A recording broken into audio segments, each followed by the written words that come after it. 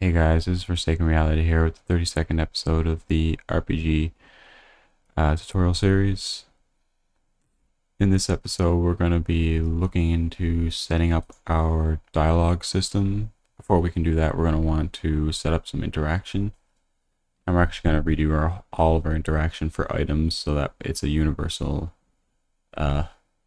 interface that does the interaction versus us having to set up different interactions for different items. It'll make it much easier to use down the road when you want to add new interactable things from items, objects, etc.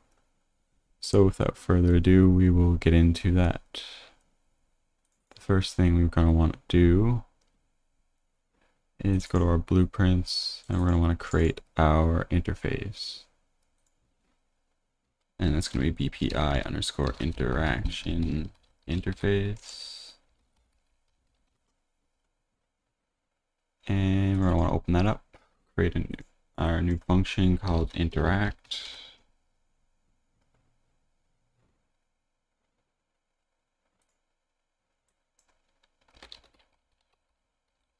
Create an input for our character reference. It's going to be our master character. And you can compile and save that.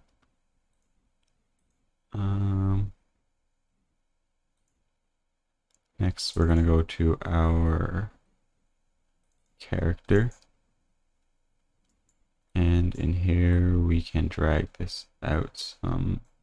By the way, I'm in my pickup trace. Drag out this last bit here. And you want to right click and cast to interaction interface. Get the one that's not a class. Plug this in like so. We're going to want to set an interactable reference.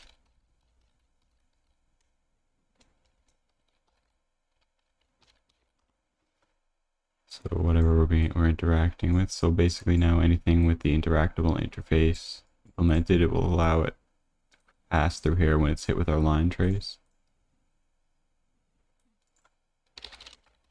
Let's put a print string after right here.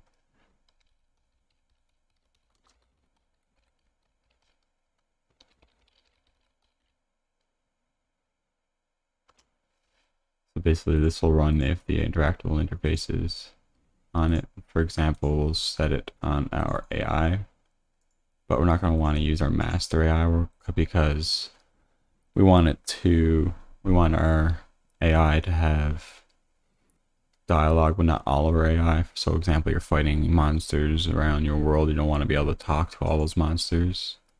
So we want to create a separate child for AI that'll specifically be for dialogue. And this will be BP underscore.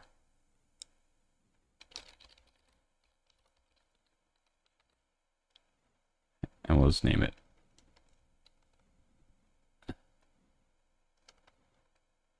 BP master dialogue NPC. And NPC just stands for non-player character. We'll create a folder for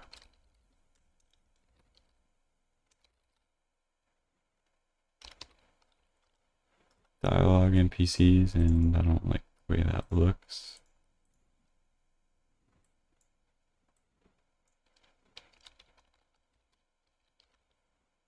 So let's put interactable NPCs. We'll put our dialogue NPC in here for now. Maybe we'll have different kind of interactable NPCs. So this is just going to be one type. We'll move him in here, and he'll be our master dialogue. So you want to open him up. Go to your class settings, and add your interaction interface. I'm also going to quickly, just to differentiate them, go to my material, create a material instance. I'm going to call this green. You change it to whatever color you want. You want to do this. And then I'm just going to save that color like that. Go to our dialogue master. And now we have our color set there. We can browse to here to get directly to this folder again.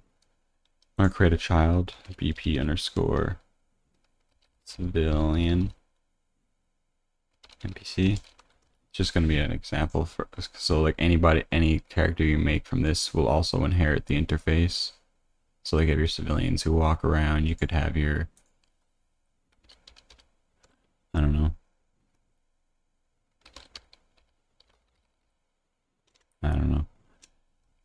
We'll look into that later on, but basically every child will have its own specifics. Like, you know, you can have civilians, maybe just like other people that you can talk to that aren't civilians.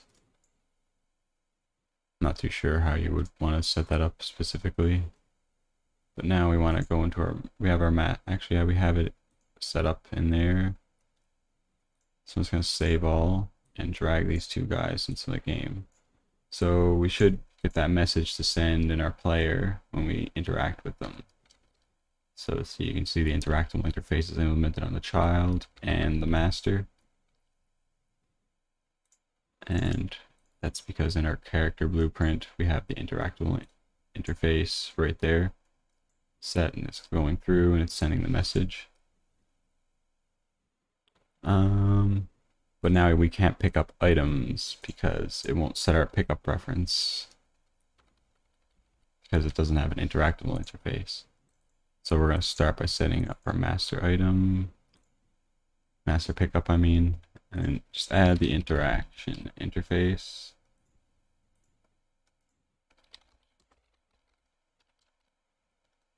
I want to compile. Get event interact. This is where eventually our pickup is going to be handled. And for now, we're just going to print string.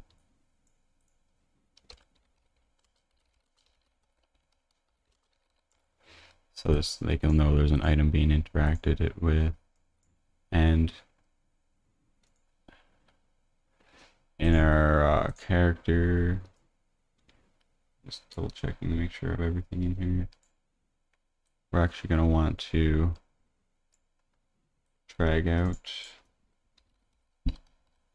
and do our interact interface call, so it'll actually send the message to the event. So this sends a message, and if the interface is implemented on the hit actor that's being traced to, then it will send this event on the pickup item, and it'll be item is being traced to.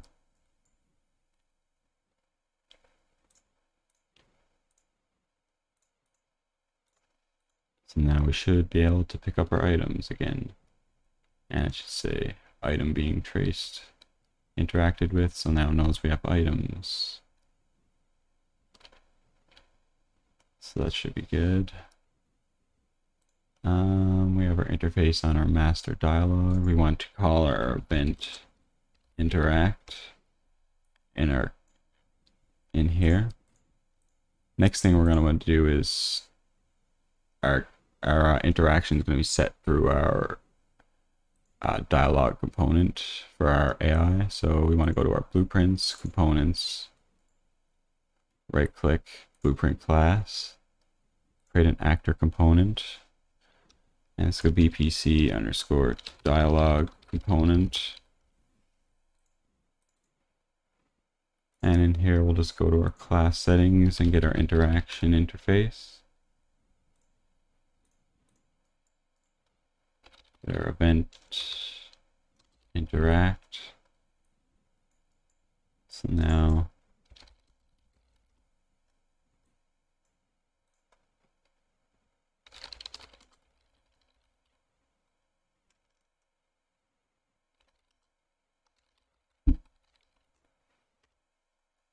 I'm also going to change the color of this one so you can clearly see it. So now we have our dialog component event interact, and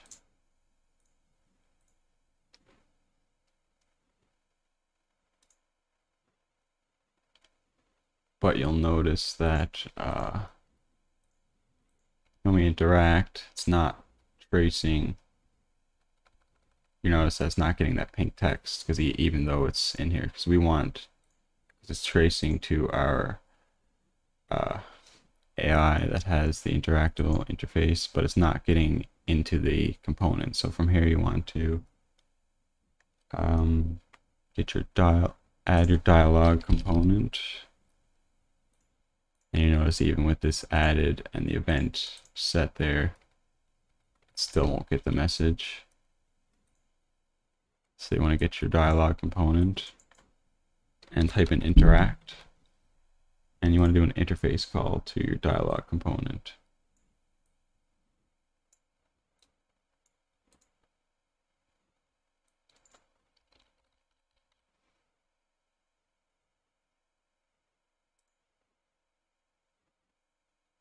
Or yeah, actually we want a message. So you want to drag out of your character reference and get interact. And you'll get the BPI, just scroll down, you get the BPI interaction interface, and then an interface call, interface message. You want to click the message, and you'll get this, but you don't want the target to be your, your character, you want it to be your character reference, and you want to get your dialogue component. Plug that in like so.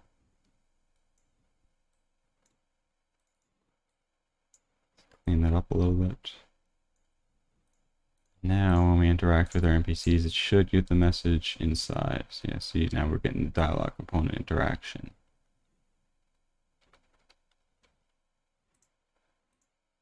And everything should work on both clients, yeah. So you're getting the client is interacting there, and the server is interacting on the other one.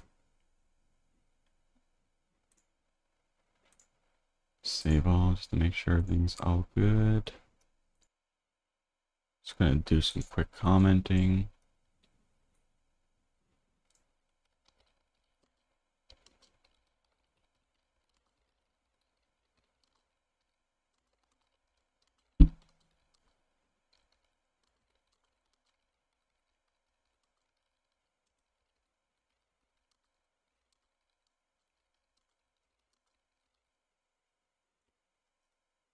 Basically, it's saying if the interface is implemented, so like this is an implemented interface, then it will run true.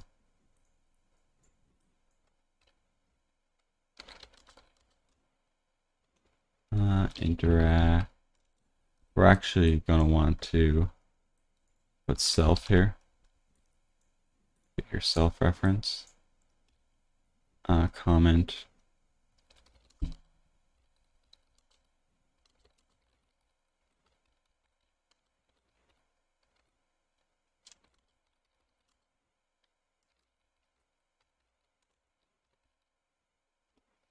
It's basically saying that it's sending a message from here. So if this, because this has this implemented, it will be able to pass through and continue on. If it didn't, it would fail and come down through here, for example. And if it does, it will send the message to the interact, and that will play this event. If it interacts with the item, if it interacts with a player, it'll play this event, which will send it to our dialogue component. And that's the commenting there.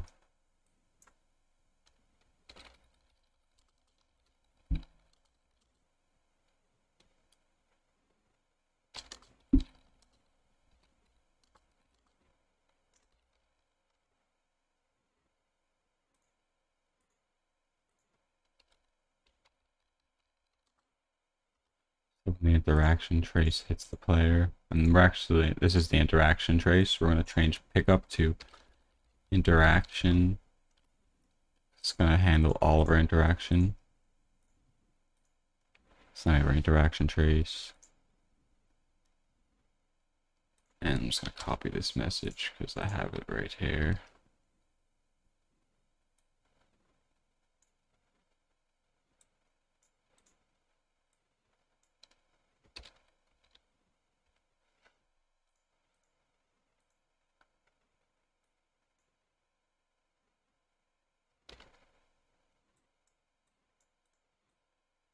And finally, we'll do this one.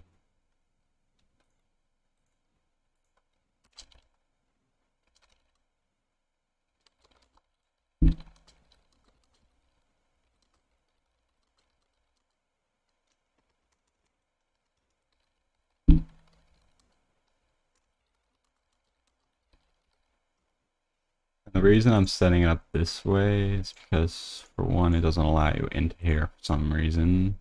This is the way I found around it. And also, if you have an NPC they want to interact with and say you don't want to talk to them, you want it to directly, like, for example, open up a shop or perform any other kind of, literally anything else that would require you to interact, you'd create your checked here, determine what's going to happen when you interact, because it won't send it. Because if, say, you have it going somewhere else and then it's not a dialogue, then basically it won't send it into the dialogue. Rather, it'll do another kind of interaction.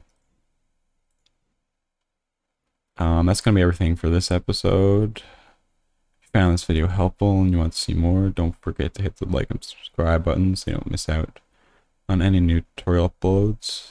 If you have any questions, suggestions, or comments, feel free to leave those in the comment section below or join my Discord server using the link in the description. Thank you, and I will see you all in the next episode.